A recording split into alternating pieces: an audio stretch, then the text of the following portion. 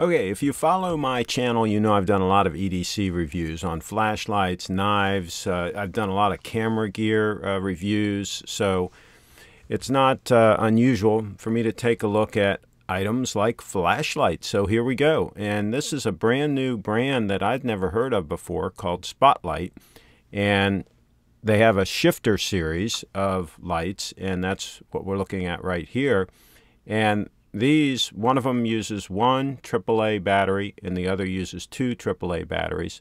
And then we're going to look at a larger light that uses four AAA batteries. That is a really bright light. And here I am opening. I'm using a Spyderco Delica. And again, I have a lot of knife reviews on my channel as well. If you're into knives, take a look. Just do keyword knives. And these plastic packages are always kind of a pain to open. So take a page out of the Apple playbook and let's make this packaging easier to open, folks. But anyway, most all of the manufacturers do this, so that's not a knock on these particular lights. My first impressions, this is what you're going to get in this video, is my first impressions of these lights. I'm going to do some more extensive testing and do another video later, and I'll do some comments, some updates in the comments after I do some more extensive testing. But my initial impression is that these are very high quality lights. They're made in China, but a lot of high quality gear is coming out of China these days. A lot of the Spyderco knives are made in China, and they're very high quality. And of course, the iPhones are made in China. They're very high quality. So China doesn't mean low quality anymore. They can have very high quality control, and they can crank out some very high quality items, and these seem to be those. So the switches on these feel very nice. The overall construction, the aluminum construction, feels very nice, feels very strong.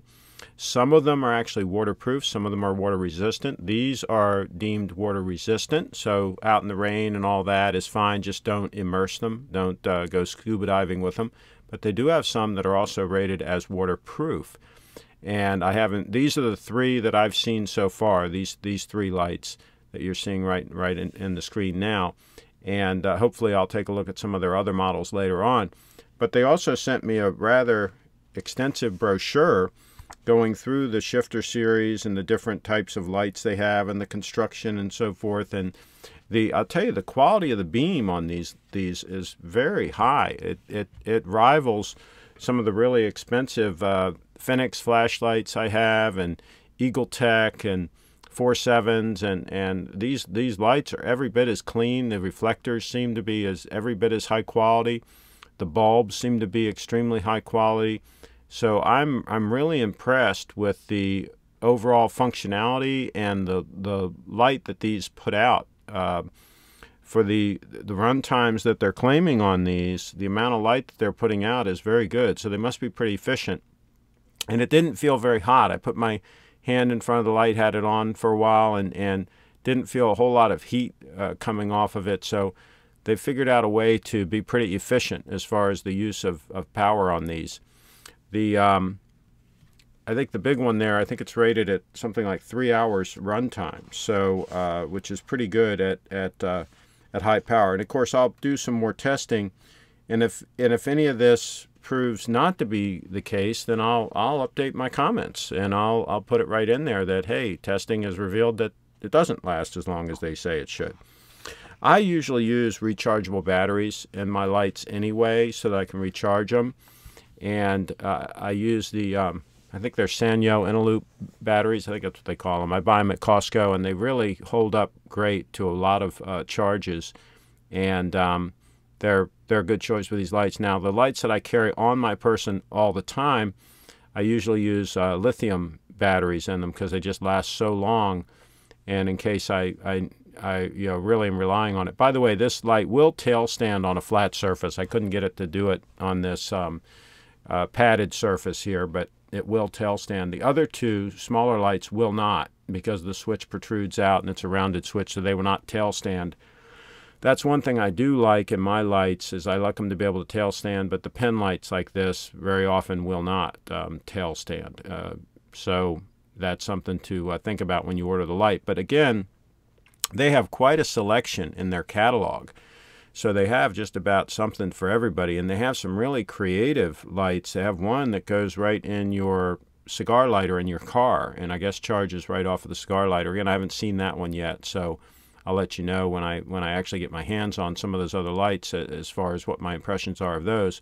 You can see I'm going to flip through the catalog here, and they talk about how they're indestructible, they're multi-function and so forth. They have the strobe function, and they have different brightness levels, which are very easy to control with the switch on the back. And I do like the rubberized switch on these. That it really feels nice. Some of my other lights, you twist them to turn them on, and that's okay. That has its place, but I kind of like the tail switch, the switch on the end that you just push with your thumb on most of my lights. So again, they have various models, but these three that I've looked at today, all three have the switch on the end. And there you can see the brochure, and I don't know if this ships with all the lights that you buy, but if it does, it's a heck of a brochure. It goes into all kinds of details about whether or not they're waterproof or not, the run times, the amount of light that they put out, the construction of them. Really informative brochure. And oh, by the way, this little plastic piece I'm showing now, that was in the light that you had to remove so that the battery didn't go dead sitting in the light. So when you get the light, the batteries are actually in it already, and you have to take it apart and pull that little plastic piece out so that it will function. So something to keep in mind. I didn't notice that right away, so I thought, hey, this light isn't coming on. What's going on here? So I had to remove that. You can see here some head mounting options to put it on your head, and again, you can see there's some lights that go in the car, and keychain lights. I like the little keychain lights. Those really come in handy. I've got keychain lights on almost all my keychains, and those do come in handy. There's a USB adapter where you can charge the light using the USB, and then again, there's the cigar lighter.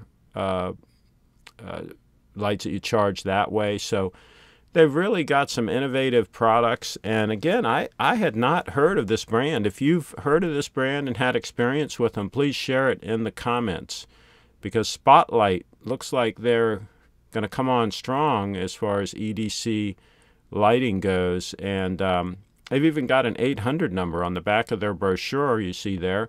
And they've got their website address, spotlightgear.com, spotlightgear.com. By the way, I'm shooting this with an NEX7 with the Zeiss 24mm f1.8 lens, in case you want to know what I'm using to shoot this video right now. And I do what little editing I do in Final Cut Pro 10.